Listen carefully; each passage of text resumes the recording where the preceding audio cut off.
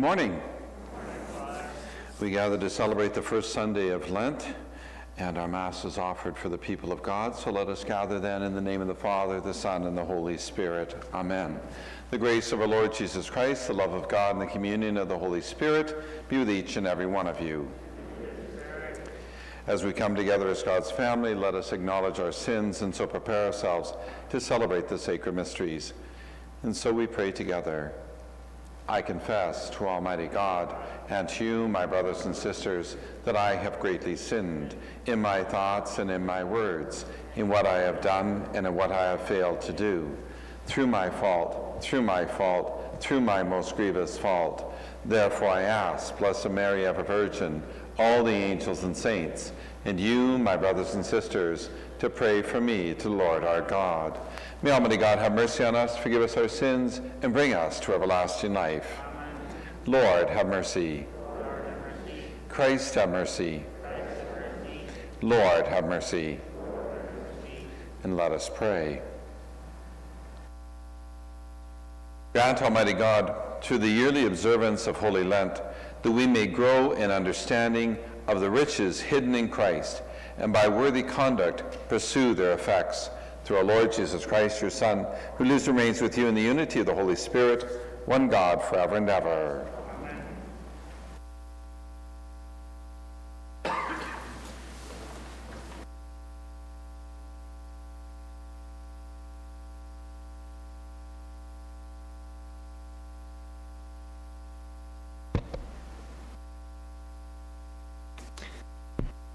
A reading from the book of Genesis. God said to Noah and his sons with him, "As for me, I am establishing my covenant with you and your descendants after you, and with every living creature that is with you, the birds, the domestic animals, and every animal of the earth with you. As many as came out of the ark, I establish my covenant with you, that never again shall all flesh be cut off by the waters of a flood, and never again shall there be a flood to destroy the earth." God said, "This is the sign of the covenant that I make between me and you, and every living creature that is with you, for all future generations. I have set my bow in the clouds, and it shall be a sign of the covenant between me and the earth. When I bring clouds over the earth, and the bow is seen in the clouds, I will remember my covenant, that is between me and you, and every living creature of all flesh, and the waters shall never become a flood, destroy all flesh." The word of the Lord. Your paths, Lord, are love and faithfulness for those who keep your covenant. Your paths, O Lord, are love and faithfulness for those who keep your covenant. Make me to know your paths, O Lord, to teach me your paths. Lead me in your truth and teach me, for you are the God of my salvation. Your paths, O Lord, are love and faithfulness for those who keep your covenant. Be mindful of your mercy, O Lord, and of your steadfast love, for they have been from of old. According to your steadfast love, remember me, for the sake of your goodness, O Lord. Your paths, Lord, are love and faithfulness for those who keep your covenant. Good and upright is the Lord. Therefore, he instructs sinners in the way. He leads the humble in what is right and teaches the humble in his way. Your paths, Lord, are love and faithfulness for those who keep your covenant. A reading from the first letter of St. Peter. Beloved, Christ suffered for sins once for all, the righteousness for the unrighteousness, in order to bring you to God. He was put to death in the flesh, but made alive in the Spirit, in which he also went and made a proclamation to the spirits in prison. In former times, these did not obey. When God waited patiently in the days of Noah, during the building of the ark, in which a few, that is 8 persons, were saved through the water, baptism, which is prefigured, now save you, not as a removal of dirt from the body, but as an appeal to God for a good conscience, through the resurrection of Jesus Christ, who has gone into heaven and is at the right hand of God, with angels, authorities, and powers made subject to him. The word of the Lord. Thanks be to God.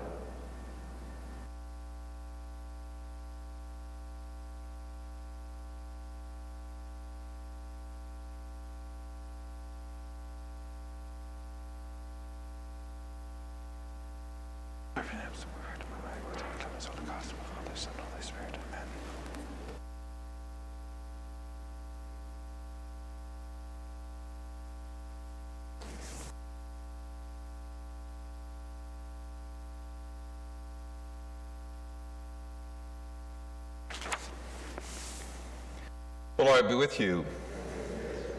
A reading from the Holy Gospel according to Mark. Glory to you, O Lord, my mind. After Jesus was baptized, the Spirit drove him out into the wilderness. He was in the wilderness 40 days, tempted by Satan, and he was with the wild beasts, and the angels waited on him.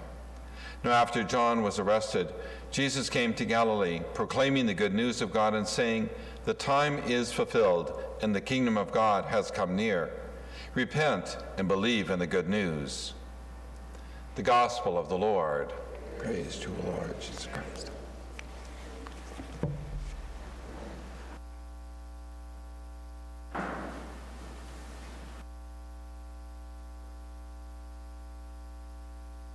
In the first reading and the second reading today, we hear of the covenant that God makes with Noah. And it's not the first covenant. God made a covenant with Abraham, God made a covenant with Noah, God makes a covenant with Moses, God makes a covenant with us. Now, each one of the covenants has a sign to it, something attached to it that is a constant reminder for us. And during the season of Lent, you and I are invited to become reflective, to reflect upon things, to look at things in a new and a wondrous way. And so one of the things I want to do, and I always have kind of fun with this because, you know, when the cross is covered, that's a perfect time to ask people to reflect on the cross. So here's the thing.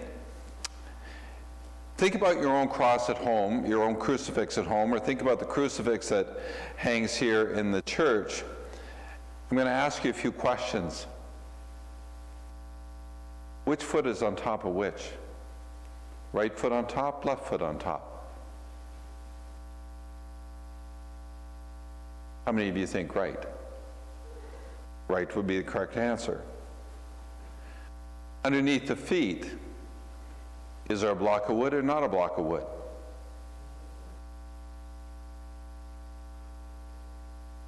This one here has a block of wood under it.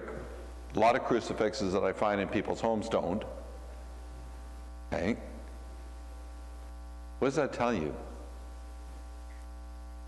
There's two different pieces of theology there.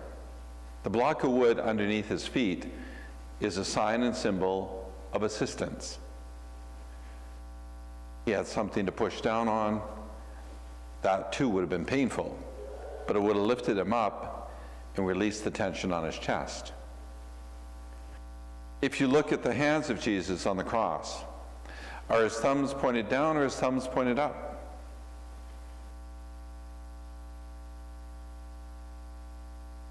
How many of you think it's up? Go home and check your crucifix. This one has the thumbs down, but many of the Franciscan crucifixes will have them up. One of the simple reasons is St. Francis had the stigmata in the palm of his hands. When he showed his hands, his thumbs were pointed outward. But if you've got nails through your wrist or through your hands, your thumbs pull down. So look at your crucifix. Where are the thumbs? Is it something that comes to us from the Franciscan? That's the sign of the stigmata in the world? The people like St. Francis were willing to suffer like Christ or take on the suffering of Christ joyfully? Or is it about the pain and the suffering that he had? You look at the crucifix, you look at the corpus, where is he stabbed? Left side, right side?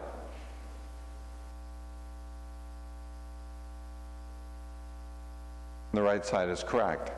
It's kind of interesting when you go into the school because the kids look at it, right, and they get this mirror problem and they think it's on the left side, on his right side, and blood and water pour from the side.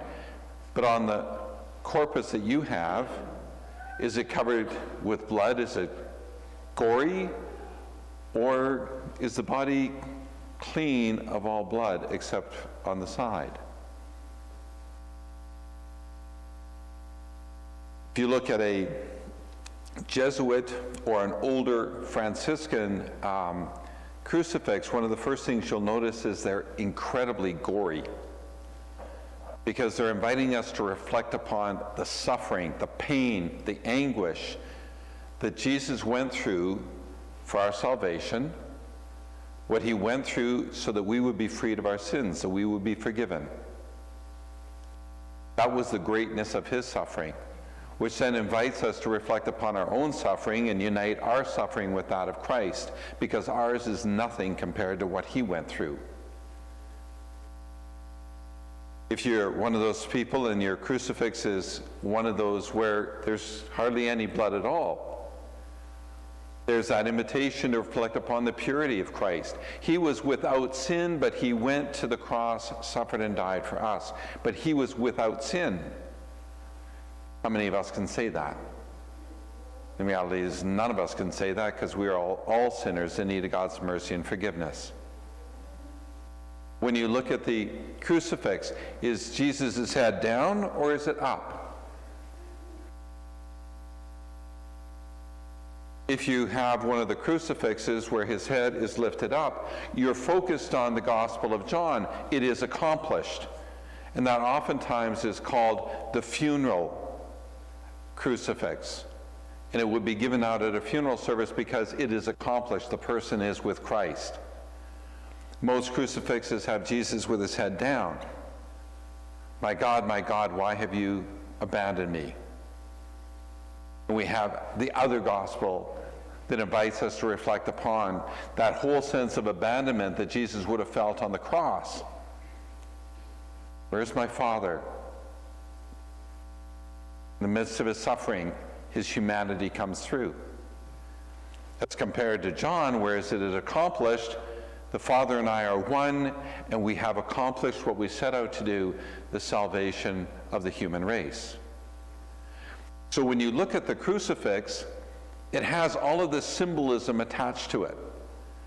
And when we sit before it, and many of you were raised with prayer before the crucifix, but when you sit before it, do you actually look at it and think about the symbolism that is contained in that very, very simple image of Christ on the cross?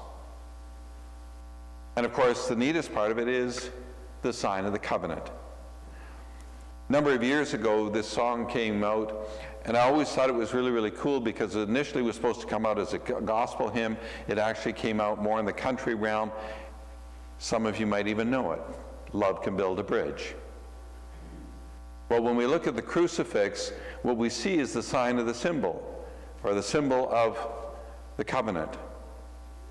Love can build a bridge between us and God. And the love that builds a bridge between God and us is the love of Jesus Christ, who suffered and died on the cross for our salvation. We find the symbols of this covenant in the Eucharist. We find the symbols of the covenant in the Word of God. But when we look at the crucifix and we see his arms outstretched, the desire to welcome us in. And not just some, not just a few, arms outstretched for all of us. An invitation to be drawn in to the mystery of eternal life. The new covenant. Yes, he made a covenant with Abraham. Yes, he made a covenant with Noah. Yes, he made a covenant with Moses, but he made a covenant with you and me. And that greatest symbol of that covenant is when you're staring at that crucifix. Because those arms opened wide are for you and for me, for all of us. He suffered and died for your salvation, for my salvation. He suffered and died to take away your sins. He suffered and died to take away my sins. Am I returning the love to him in the manner that he has loved me? The next time you find yourself sitting in front of a crucifix, take the time to really study it.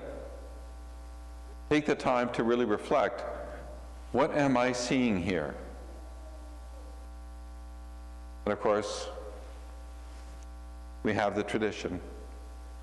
We can cover our statues and crosses from the beginning of Lent to Easter, or from the fifth Sunday to Easter.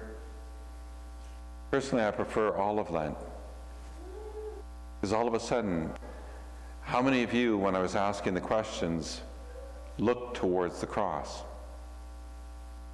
When you walk in here and the cross is covered, it makes you stop and think, what am I missing? What's not there?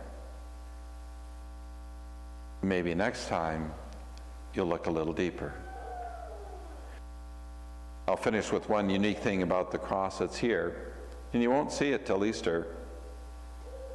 But on the stomach of Jesus Christ is the face of a child.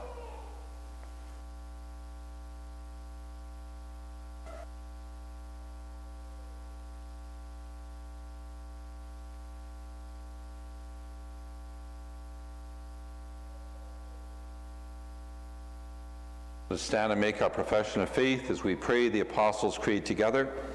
And so let us tell each other what it is we believe as we pray. I believe in God, the Father Almighty, creator of heaven and earth, and in Jesus Christ, his only Son, our Lord, who was conceived by the Holy Spirit, born of the Virgin Mary, suffered under Pontius Pilate, was crucified, died, and was buried. He descended into hell. On the third day he rose again from the dead. He ascended into heaven and is seated at the right hand of God the Father Almighty.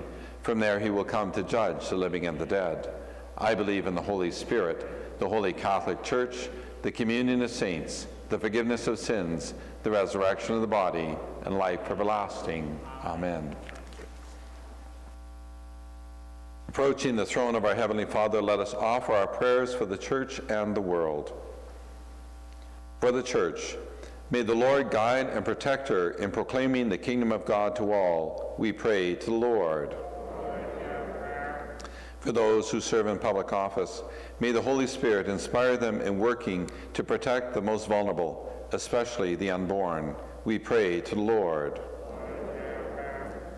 For those burdened to the point of despair, may God's grace poured out upon them strengthen and uphold them. We pray to the Lord. For this faith community, may the Lord's presence here in word and sacrament open our hearts more fully to the gospel message. We pray to the Lord. For all Christians, may we accept our call as sons and daughters of God through the sacrament of baptism, to be lived in holiness and service, witnessing the good news of Jesus Christ. We pray to the Lord.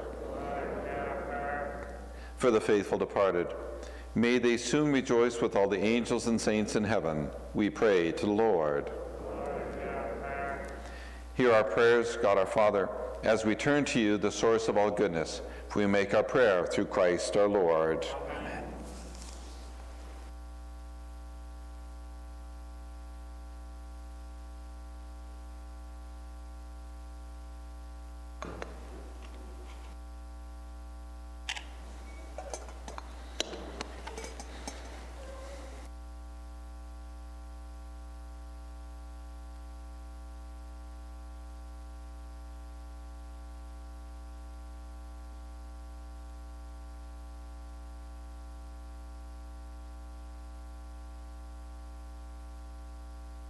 Blessed are you, Lord God of all creation, for through your goodness we've received the bread we offer you. Fruit of the earth and work of human hands, it'll become for us the bread of life. Blessed be God forever. By the mystery of this water and wine, may we come to share in the divinity of Christ, who humbled himself to share in our humanity. Blessed are you, Lord God of all creation, for through your goodness we've received the wine we offer you, fruit of the vine and work of human hands. It'll become our spiritual drink. Blessed be God forever.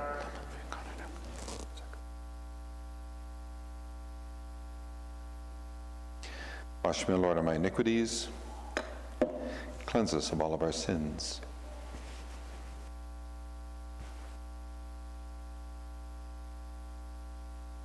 Pray, my brothers and sisters, that my sacrifice and yours may be acceptable to God the Almighty Father.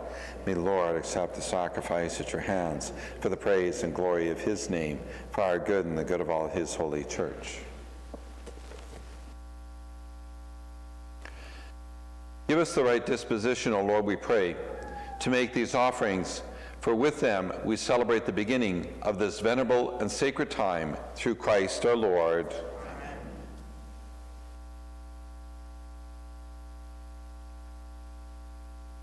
The Lord be with you. Lift up your hearts. We lift them up to the Lord. Let us give thanks to the Lord our God. It is right and just. It is truly right and just, our duty and our salvation, always and everywhere to give you thanks. Lord, Holy Father, Almighty and eternal God, through Christ our Lord. By abstaining 40 long days from earthly food, he consecrated, through his fast, the pattern of our Lenten observance, and by overturning all the snares of the ancient serpent, taught us to cast out the leaven of malice, so that, celebrating worthily the Paschal mystery, we might pass over at last to the eternal Paschal feast. And so with the company of angels and saints, we sing the hymn of your praise, as without end we acclaim. Holy, holy, holy Lord, God of hosts, heaven and earth are full of your glory. Hosanna in the highest. Blessed is he who comes in the name of the Lord. Hosanna in the highest.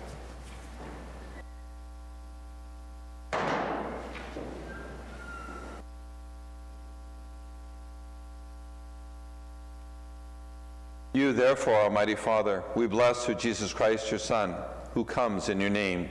He himself is the word that brings salvation, the hand you extend to sinners, the way by which your peace is offered to us. When we ourselves had turned away from you on account of our sins, you brought us back to be reconciled, O Lord, so that converted at last to you, we might love one another through your Son, whom for our sake you handed over to death.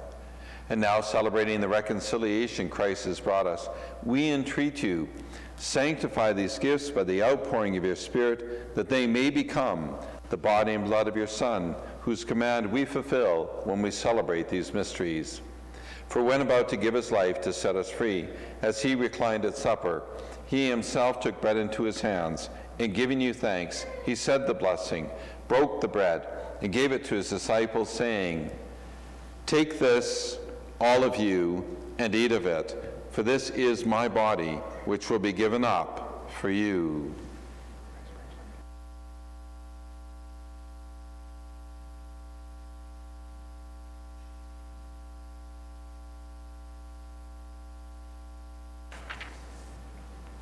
In a similar way, on that same evening, he took the chalice of blessing in his hands, confessing your mercy, and gave the chalice to his disciples, saying, "Take this, all of you, and drink of it, for this is the chalice of my blood, the blood of the new and eternal covenant, which will be poured out for you and for many for the forgiveness of sins. Do this in memory of me."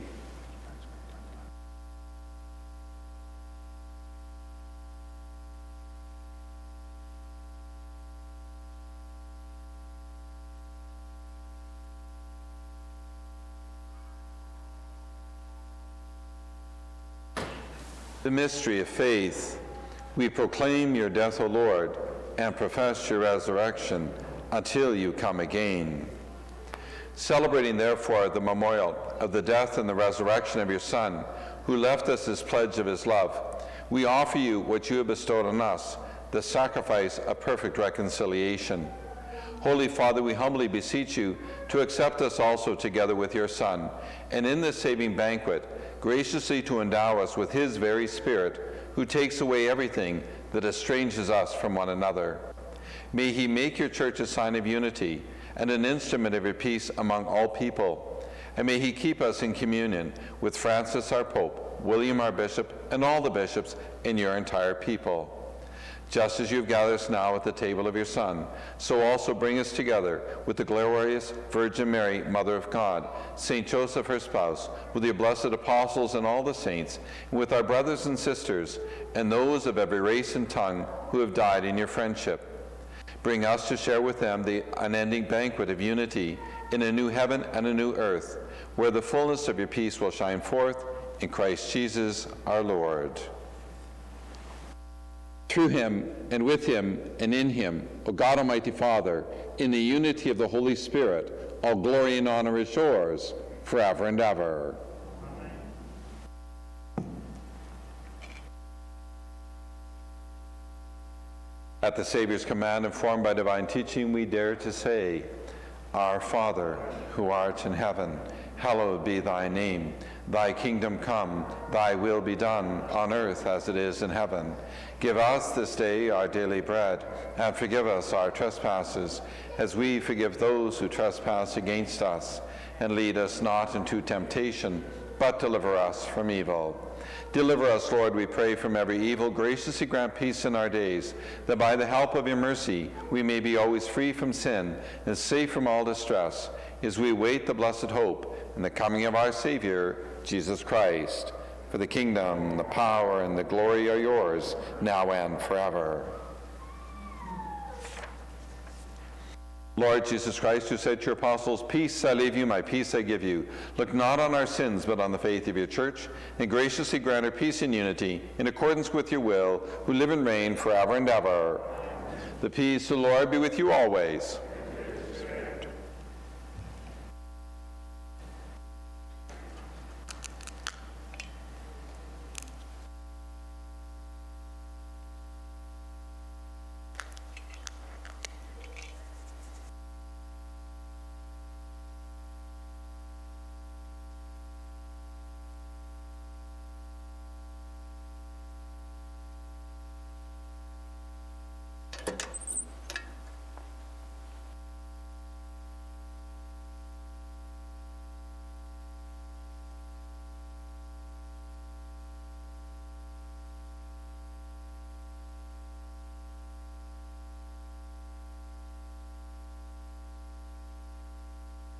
We pray together.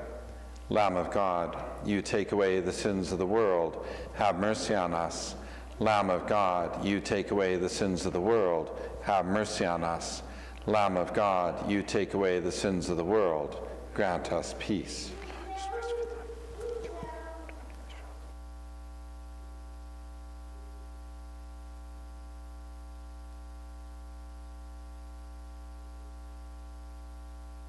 Behold the Lamb of God.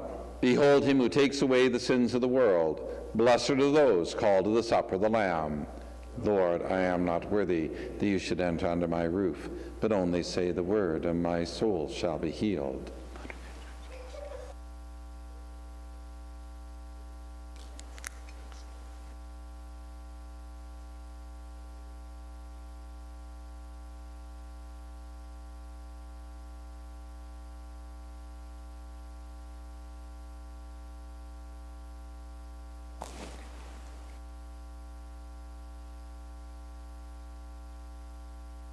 We make our communal proclamation of faith, the body of Christ. Amen.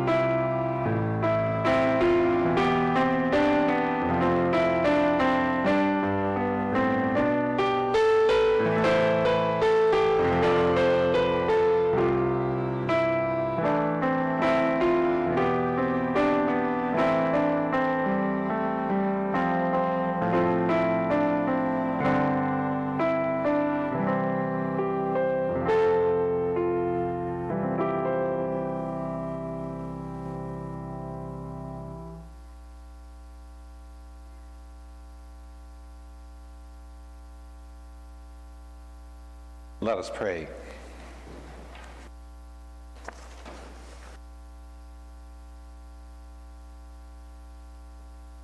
Renewed now with heavenly bread, by which faith is nourished, hope increased, and charity strengthened, we pray, O Lord, that we may learn to hunger for Christ, the true and living bread, and strive to live by every word which proceeds from your mouth, through Christ our Lord. Amen. Let us pray the prayer to St. Michael. St. Michael, the archangel, defend us in battle. Be our protection against the wickedness and snares of the devil. May God rebuke him, we humbly pray. And do thou, O Prince of the heavenly host, by the power of God, thrust into hell Satan and the other evil spirits who prowl about the world for the ruin of souls. Amen. The Lord be with you. Thank you very much. Bow your heads and pray for God's blessings.